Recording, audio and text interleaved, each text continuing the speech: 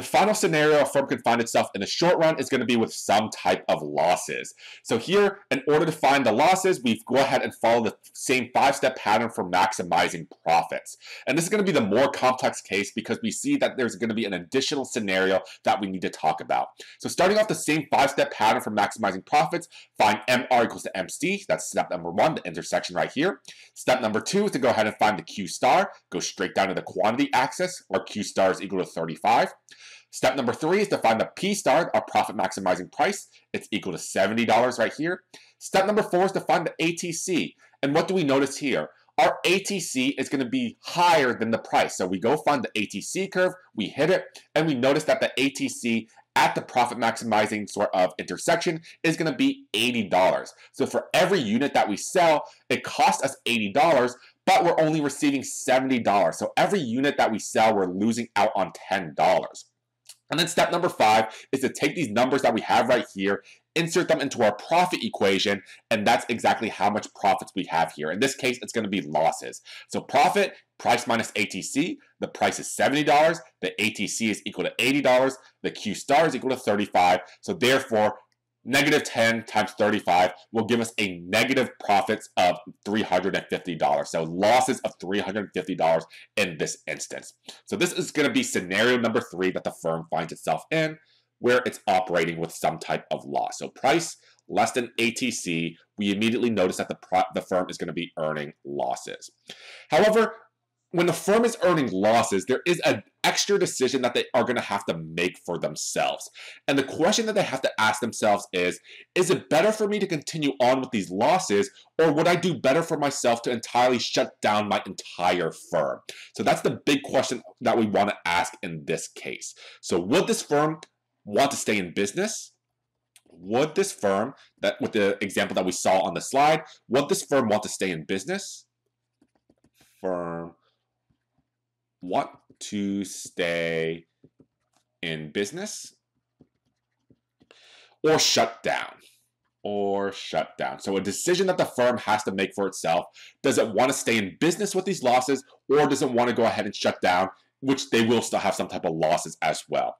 Remember the assumption that we built up in the short run, that firms cannot leave the industry in the short run. So remember that firms cannot leave the industry in the short run. Cannot leave the industry in the short run. So in order to answer this question, so go ahead and think about what the firm would want to do in this scenario. It's going to encounter a loss no matter what, but which one of these choices would be minimizing their losses? By staying in business, continuing to operate, or just to go ahead and completely shut down? So take a look at the graph once again. What's going to be the best decision for the firm, do you think? The firm in this particular scenario would want to go ahead and continue to open and continue its operations, even though it's going to have losses, because its losses are going to be much lower compared to if it actually did shut down. And why is that going to be the case? Remember that there's going to be some type of fixed cost presence within the firm itself. With this firm right here, with the price of $70, you notice that it's greater than the average variable cost. The firm is still going to be able to pay all of its variable costs. It's able to pay its workers, it's able to pay for its utilities, all of its raw materials. The losses are essentially stemming from the fixed cost, meaning that it's not going to be able to pay all of its fixed costs. So therefore, in this case, because the firm can continue to open and pay for all the variable costs, it's going to do better to actually go ahead and continue to operate. If the firm actually went ahead and shut down, the firm would be encountering losses equal to its fixed cost, and in this case, that would be larger in this particular example. Remember that the difference between the ATC and the AVC lines is equal to the average fixed cost, and that distance is larger than the losses than what we see in this example. So what we have right here for this slide, for the graphs that you just saw, we notice that the firm is going to want to continue to operate with these losses. So the firm will want to continue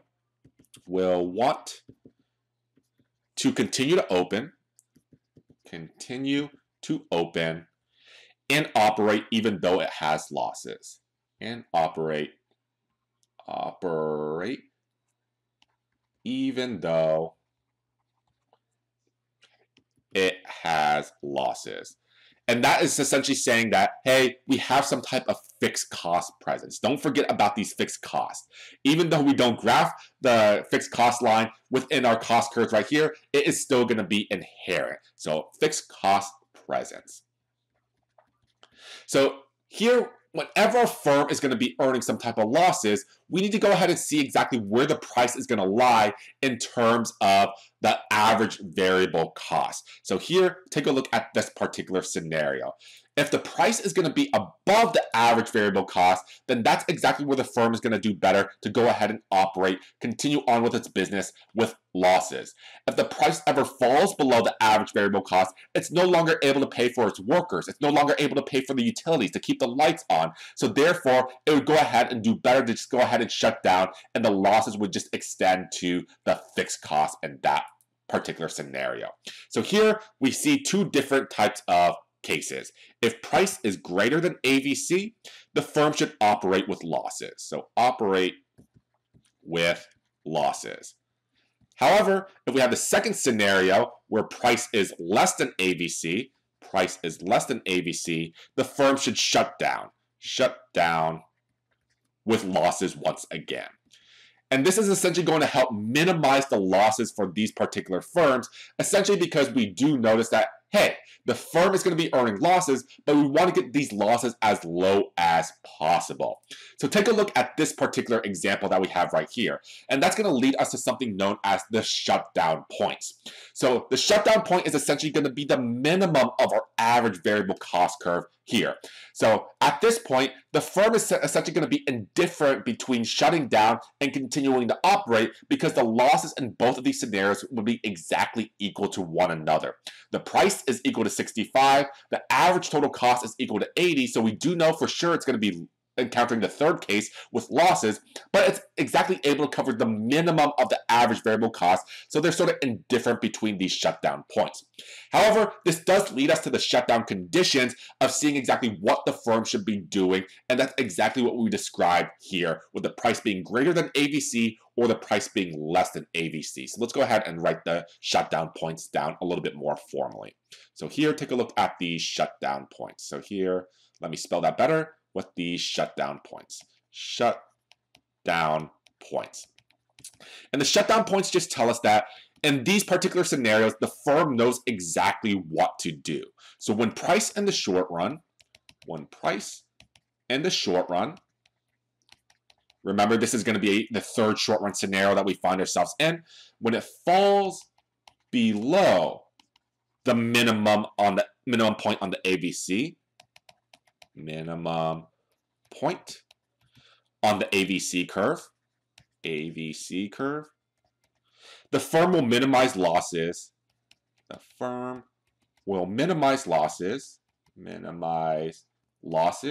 And minimizing losses essentially means the same thing as maximizing your profits for some strange reason. The firm will minimize losses by closing its doors, and stopping production. And that leads us into the idea of the shutdown points or the shutdown condition. So we can actually make this graph a little bit more extreme to show why it's going to be better for the firm to shut down in this particular case when prices are going to be below AVC. So let's go ahead and build up a extreme graph in this case. So here, let's go ahead and use a new color. Let's use this light blue and take a look at this extreme case. Suppose that we have the typical ATC, we have AVC, so ATC, AVC, and then suppose that our marginal revenue is all the way down here, marginal revenue.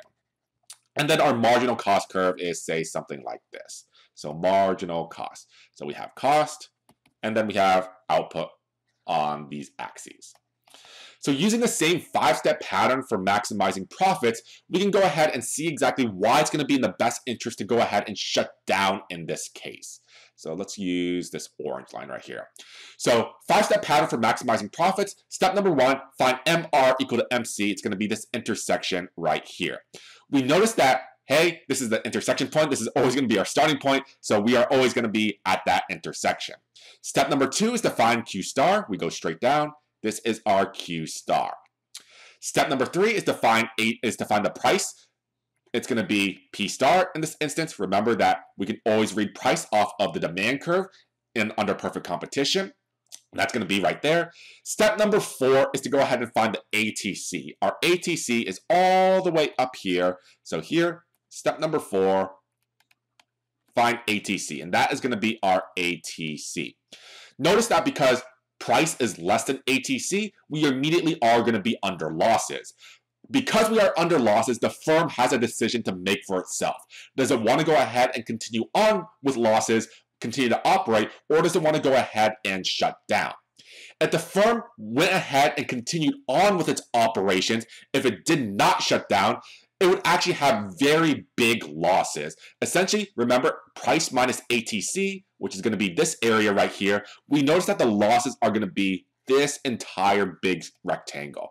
Very, very big losses. So that's going to be the loss if the firm did not shut down. Loss if firm did not shut down. Not shut down.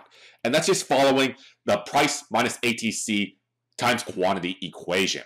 Can the firm do better in this scenario? And the answer is going to be yes, because it's going to go ahead and notice that the price is less than the average variable cost, so therefore the losses would be minimized if it actually went ahead and shut down. And the losses would be extended just to its fixed cost, which is just a difference between the ATC and the AVC lines. And if we wanted to graph that out, it would be this green rectangle that we have the horizontal lines for. So here, that would be the area for the losses if the firm shut down there. So here, let me draw that a little bit better. We notice that the losses for the firm are just going to extend to this smaller rectangle right here. And the smaller the loss, the happier the firm is going to be. So loss if firm shuts down. Shuts down.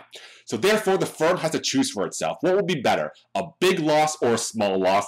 And the answer is always going to be a small loss in this scenario. So by taking a look at the more extreme version that we have with these shutdown points, we see them coming to fruition right here. Because price is below ATC, we know that we're going to be earning some type of loss. So that means we have to check our shutdown points. If price is less than AVC, then the firm is going to want to go ahead and shut down, and the losses will be extended to its fixed cost. If the firm notices that price is above AVC, it's going to want to go ahead and continue to operate with the losses. Here we notice that the firm operated when the price is below ATC or AVC, the losses would be very, very huge, so it would be best to go ahead and shut down instead. And this is actually pretty applicable to things that we've seen in the past, especially with the sort of COVID-19 sort of shutdowns with the small businesses and the economy as a whole. The firms have to make a decision for themselves. Do they want to continue to operate their businesses? If they do so, they're going to have to pay their workers, pay for raw materials, pay for the utilities, and so on. And that would extend their losses very, very hugely.